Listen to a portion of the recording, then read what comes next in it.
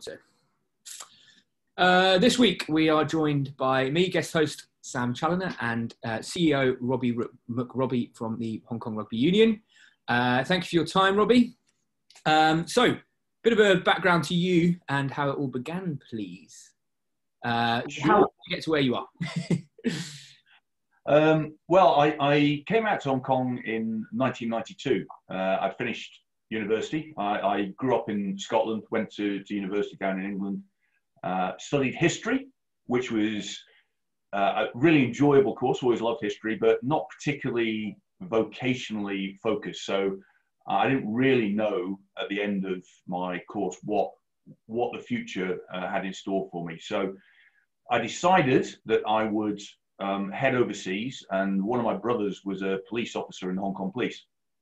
So I knew a little bit about the job, and thought that that would be an interesting thing to do for a few years. There were 3-year contracts that they were offering. So I did the recruitment process in the UK, in London, was fortunate to get selected, and arrived in Hong Kong, August the 20th, 1992, to start 9 months at the police training school at Won Chuk Hang next to Ocean Park. So completed the training, started my police career up in the New Territories, worked up there for quite a number of years. Very much enjoyed that. I was a keen, if not very effective, police officer, Sam. I only succeeded in arresting one person during my entire 11-year career, and he was burglaring my own flat. So I didn't really keep the streets particularly safe, but had a lot of fun, and it was a great thing to be doing as a young man in Hong Kong, experiencing a different culture and language, etc. So had a good time. Towards the end of my police career, I ended up as the assistant manager at the Police Officers Club in Causeway Bay. It's not open at the moment. I think it will be rebuilt. It was kind of knocked down as part of the Sha Tin Central rail link. It's next to the yacht club. So my role there wasn't really anything to do with policing at all. I was organising kids' birthday parties and Elvis Presley fan club events and stuff like that. And actually, I was much better at that, Sam, than I was being a policeman. But organising events was something I'd always been interested in doing. It was something I'd been involved with at school and at university. So it's kind of going back to something I was quite passionate about. So during my time there, I also did a part-time course at Hong Kong Uni Space in sports and recreation management, and decided, this is sort of early 2000s, decided that I wanted to look outside of the police and look for a role, a career in the sports industry. I'd always been a passionate rugby player. I played for years, and started to get a bit involved with as a volunteer for the Hong Kong Rugby Union, helping out with tournaments and events and different things. So 2003, they advertised for a position at the Rugby Union, a Community Rugby Manager. So I put my name in the hat, so to speak. I was fortunate to get selected, so started my time with the Rugby Union, and since then, which is coming on for 17 and a half years now, I've sort of worked my way through the company. So I started off in the community department. I then spent time looking after facilities, looking after the commercial department. I ran Hong Kong Sevens for a number of years, was a deputy CEO, and then took over as the chief executive officer just about 3 years ago now. So that, in a kind of a brief nutshell, is how I've ended up here. Brilliant. Thank you very much for that. So you mentioned there a history degree. You also had some extra education at HKU Space, and also the police career as well. So some really good learning opportunities throughout your career so far, and also great to see that you're bettering yourself with some academic rigor as well. A similar background to me. I was a special constable with the Metropolitan Police in London previously. So right. It didn't last very long. I realised that policing wasn't for me, and I went into teaching. So, thank you. And so you were made an MBE in the New Year's Honours List in 2020. Is that correct? Yeah, yes, I was great honour. I've not actually got it yet, Sam.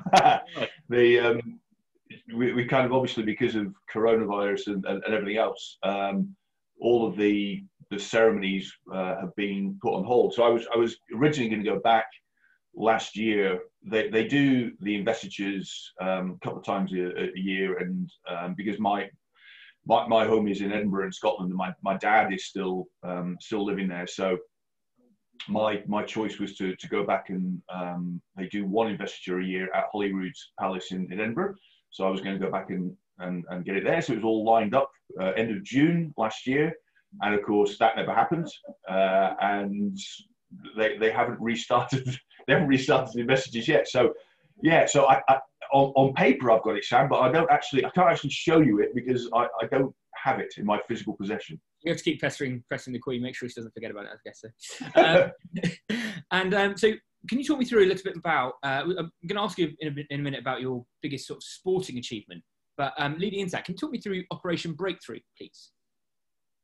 Yeah, so whilst I was still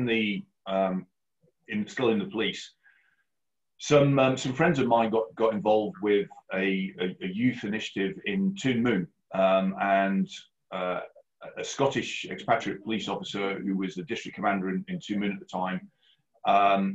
He felt that Toon Moon, which had a pretty high youth crime problem, he felt that the way in which the police were tackling it wasn't particularly creative, and it didn't seem to be particularly effective. It was very repetitive. So youngsters would be picked up for minor crimes, be given superintendent's discretion or a warning. They'd be put back on the streets. They would revert to sort of the previous group of friends and what have you. And so they were ending up in the judicial system and going to prison. And so he decided that what would be a good thing to try was an engagement between the police officers and young people to change their perception of each other, so they no longer looked at one another as the enemy, but actually started to develop an understanding, if not friendship, between them. And he started off by using officers from the police counter-terrorist unit, Flying Tigers, and they were doing kind of outward bound camps with the kids. So these were kids who'd been arrested, let's say, for minor offences, and they were given the opportunity to spend a weekend out in the hills with volunteer police officers, and they were doing things like abseiling and night hikes and camping and canoeing. And one of the activities that they did was a bit of boxing. And even over the course of the weekend, it was clear that the interaction was having an effect. That the kids were developing a bond with the police officers and vice versa. And so the youngsters actually afterwards said to the police that they would like to do something rather than occasional weekend camps. They'd like to do something on a regular basis, and they were keen to do boxing. They enjoyed boxing, something different. So a breakthrough boxing activity started on the roof of Tying Police Station. A couple of police officers, some sets of gloves and pads, a handful of kids. And that went really well, and the program got bigger. I was at the Police Officers Club at the time, and I started helping them by arranging an annual boxing dinner. So the kids, we bought a boxing ring, which we would assemble in the Chinese restaurant. We would sell tickets so people would go and watch, which would then raise money for the project, and the kids would have the opportunity to have boxing matches against youngsters from other boxing clubs, and it was a chance for them to show the skills they developed, and it was really, really good. So this was kind of going on. That started in '97. It ran through, as I say, up until 2003. I suggested that it was working. This concept was working well in boxing, which was an individual sport. Why not try a team sport? And rugby seemed to me a great vehicle, with the values underpinning the sport and everything like that. So the guys who were running Breakthrough at the time sort of gave the green light, were very supportive. So we started Breakthrough Rugby in 2003. And then over the years since then, it's now become multi-sport. So there's 10 different sports, everything from dancing and judo and basketball. And we work together with social work groups. The program is still primarily run by volunteer police officers, retired and current police officers, and it's been great. And there's been a lot of success stories. Kids that have gone on to, we've had 25 who've gone on to actually join the police or fire services or customs. A number of them have gone on to be teachers, social workers. Some of them, it was never really about trying to develop them necessarily as the greatest athletes, the boys and girls. It was more, trying to have a positive impact on their life away from the sports pitch. But some of them have done very well in the sporting field as well. So it's been good. And, and with obviously what Hong Kong has gone through over the last couple of years, the relationship between the police and young people, it's been extremely difficult and extremely strained. So these types of programs, I think, are more important than ever. Brilliant, thank you. I've actually experienced firsthand a chap, I've coached down at the football club, and a chap came through the Operation Breakthrough program, and he represented the football club and went on tour to New Zealand as part of the Irans program, and that was really successful, and he benefited hugely from that. So I've had firsthand experience. Great achievement then, setting that up. Would that be one of your major achievements in rugby or in Hong Kong, or do you have any others that you would like to hang on to for major achievements, I guess? That's certainly been, been a very special part of my sporting life involvement with Breakthrough. And I think sort of having the opportunity to do it with friends as well. So all of us that were involved with Breakthrough, we're all pals anyway, and it's great to do stuff like that with people that you know and like and respect. I suppose the other thing in a similar vein. So that was my first exposure to the concept of using sport as a tool for social change. So it's a sector which is sort of known as sport for change or sport for development. So it's not about simply growing participation. It's about how you use sport as a medium, as a language to talk to young people and help tackle social challenges. So on the back of that, when I joined the rugby union, I was keen to see how we could do more in this area, more in this sphere. And in 2013, we set up our own Hong Kong Rugby Union Community Foundation, which is a charity here in Hong Kong, and that brings together all different programs under this Sport for Change, Sport for Development title, and that for me has been fantastic. Over the years we do things like deaf rugby, prison rugby, ADHD rugby, special education needs, learning English through rugby, a whole range of different things.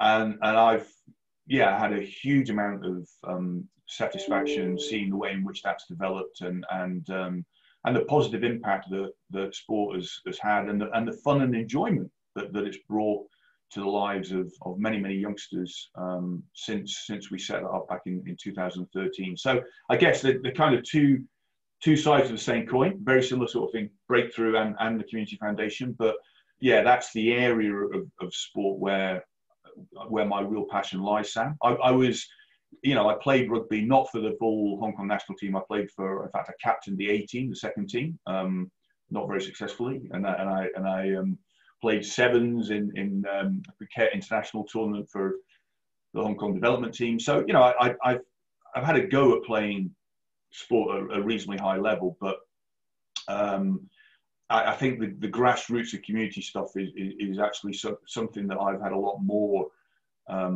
personal satisfaction and pleasure out of, rather than playing at elite level. I've always loved playing the game, but I think that that social impact of the sport to me has been really, really important. That's brilliant. Thanks. You spoke about there creating opportunities for many people to get involved in sport, and it's amazing once you do step over that fold how much you can actually gain from sport itself, and rugby or any really. But that's brilliant. Thank you. So what would you say then would be the most important lessons you would say in terms of giving someone who get themselves into the sporting world, perhaps going down a professional career, or maybe just enjoying sport generally? So it's a bit of a two-sided question there, but what would be the most important lesson from your experience of being involved in sport? I think that I think it's probably two slightly different areas. I mean, for those who are looking to pursue a career as a professional athlete, I mean, I can't talk with too much knowledge about that, having never reached those heights myself. But sort of working with me, we have full-time male and female athletes that we work with, and I mean that's all about dedication, commitment. You're never going to reach the heights unless you're prepared to just put in the hard work. So, you know, I think that's first and foremost what you've got to be prepared to do if you're going to go down that path. Whether it's, you know, being a golfer and getting out there in the driving range and hitting 10,000 golf balls, or whether it's, you know, Johnny Wilkinson going out and practicing his rugby goal kicking on Christmas Day when everybody else is sitting at home, you know, opening their presents. You've got to have a real strong dedication. I think within the sports sector, I think one thing is, well, first of all, I would say it's important to understand that it's kind of not all glamour. It's not all glamour working in sport. There are some great moments and great times, and being part of big successful sporting events like rugby sevens and that is absolutely fantastic. And when you bring a lot of pleasure to a lot of people, but equally there's a lot of less glamorous times, and it's a lot of the stuff that you do is very mundane. It's like any job. It's not all rubbing shoulders with famous sporting personalities and that. So I would say that linked to that, get involved. If it's something you think you want to do, get involved as a volunteer. Understand how the sports industry works, and I think on the back of that, you will then quickly you will understand whether or not this is something that you genuinely do have an interest in and the passion in doing. And you know, there's nothing wrong if you decide you don't want to do it. That's great. I mean, we have apprentice programs that we run. So we have about well, at the moment we've got 9 different apprentices every year, and they're 1-year contracts for youngsters leaving school. And I think for me, you know, on the back of it, more than half of those who've been through the apprentice programs decide they don't want to continue working in sport. They want to go and do something completely different. But that's great. To me, that's fine, because it means that, you know, that they've at least got more clarity about what it is that they don't and they do want to do. So if you think you want to work in sport, that's great. Give it a go. Volunteer. Get involved with a sports club, a sports association, a local charity working in sport, whatever it might be. Dip your toe in the water, experience it, and then if you really find that it is something you want to do, then just go for it. Give it your all. And again, I suppose similar to trying to be a professional athlete, just dedicate yourself to it and yeah, enjoy the ride. I think that the idea of volunteering is a really nice one, actually. Getting involved, trying, getting the experience, and you're not, you know, you're doing something for personal satisfaction rather than monetary value. And actually, that's a skill that is important to develop in terms of hard work and a work ethic to make sure you are very sure in what you want to do as a career. So, good advice. Thank you. Targets for the future then, for Robbie, firstly, and then for the rugby union. From my point of view, I mean, I think that for as long as I remain as the CEO of Hong Kong Rugby Union, you know, my desire is to try and be the best leader, the best manager that I can be. And I suppose the wider sort of picture is to continue to try and live up to the union's vision of making rugby a game for all, trying to ensure that everybody within the Hong Kong community who wishes to play rugby has the opportunity to do so, and is not prevented from doing so or precluded from doing so by, you know, reason of gender or ethnicity or economic background or anything like that. So that's really important. I think and doing all that with the pinned by our underlying values of respect, integrity, excellence, and inclusion, which are all values which are, you know, really important to me and the team here at the union. I think for the union itself that we've come through a difficult period. COVID has has hit the sports industry and the events industry very hard, as we're all aware. So it's involved, difficult decisions. We've had, unfortunately, to make redundancies and salary cuts and review programs, etc. And that's been tough for everybody. So now, we need to make sure that when we come out the back end of COVID, we're still in a position whereby we can deliver quality events in the community, and obviously we can go back to putting on fantastic rugby sevens, which has been the thing that the rugby union has been renowned for over the last 44 years. So again, that's a challenge, but that's something that for me personally and for the rugby union team, I'm confident that we're up to, and we look ahead to the coming months and coming years with we're certainly not being complacent, but I think we have optimism that we are seeing hopefully light at the end of the tunnel of the pandemic. Brilliant, thanks. So you mentioned the values of the game. Clearly, you are an ambassador of those. You mentioned some tough decisions that had to be made, and leadership as well. So just holding on to that term leadership, what does that mean to you as a leader yourself? It's the way in which I lead and manage has it's changed quite a lot over the years, Sam. When I first started out, initially as a young police officer, and then when I first joined the union, I kind of felt I had to do everything myself. Everything was on kind of my shoulders, my responsibility. I had to go out there, I think I probably took the concept of the importance of showing that you're not asking people to do things that you wouldn't do yourself, and kind of rolling your sleeves up and all that good stuff, which is all important, but I probably took it to the sort of nth degree. And on the flip side of that, I wasn't very good at empowering colleagues that I worked with and devolving responsibility. I suppose I was probably a bit of a micromanager, and hopefully over the years that's something I've become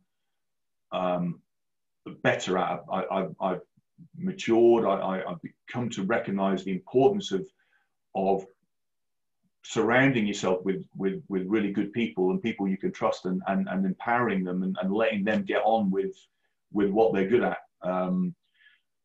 I think it probably helps, to be honest, as well, Sam. When you get older, you kind of lose a bit of energy as well. So you're no longer, I suppose, driven in quite the same way that I was, or that you are as a youngster. So I hope that I'm a better, more mature leader now than I was. But I'm still learning all the time, and I'm at the moment I'm kind of really interested in talking to CEOs and leaders from other industries about how they lead and mentorship, which is, I think, an important thing. For me, for many years, I was always like a sort of a number two, or a number three, and that's actually pretty good when you've got somebody who is a mentor to you and you can look up to and ask advice for and stuff like that. When you become the CEO, you don't have that anymore.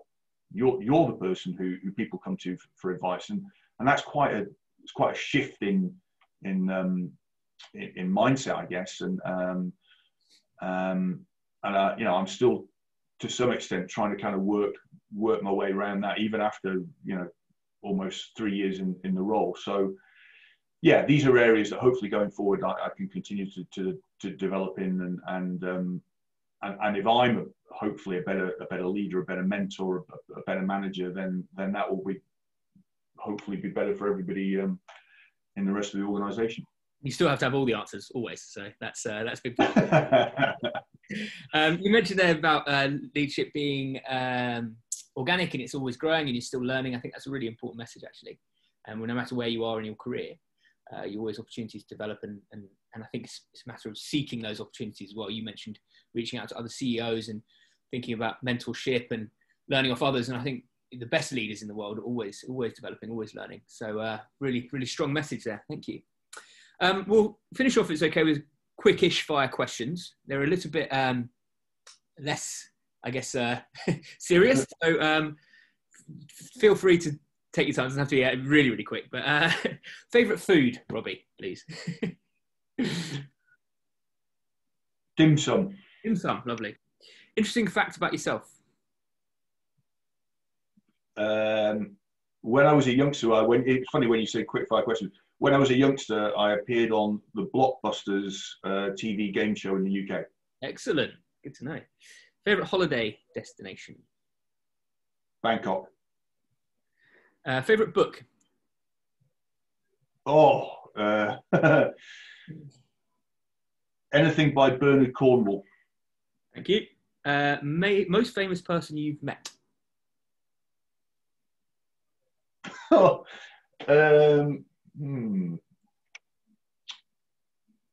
Kylie Minogue. Excellent. That is very famous. Thanks. And from a sporting perspective, famous person? Most famous sporting person, probably.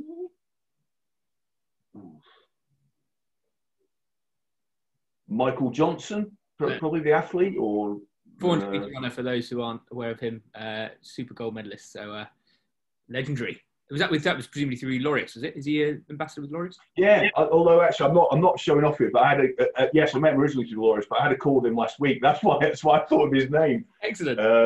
Yeah, he's a good guy, very nice bloke. Yeah. Thank you. Biggest piece of advice for 2021? Stay positive. It'll all be over soon. Thank you. And finally, biggest life lesson.